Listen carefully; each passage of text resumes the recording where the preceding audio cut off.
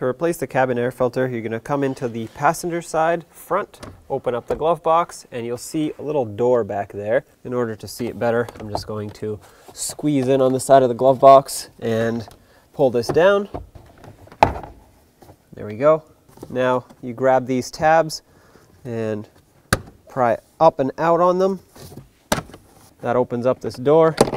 Remove it. Now you can grab your cabin air filter. Be careful if there's debris in there.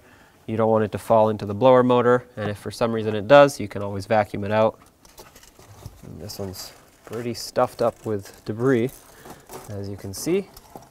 And here's your old cabin air filter. Set that aside. I'm going to clean up the area in there. When you put the new one in, you'll see that it says airflow down, and that's because the air comes from up top and goes down into the blower motor. So you want to make sure that the new cabin air filter goes in the right way. That way it can filter properly. So slide it back all the way. It'll kind of fall into place.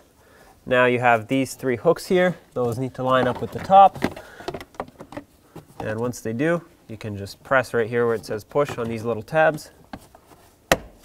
And this will lock into place. Slide the glove box back in, close it, and off you go.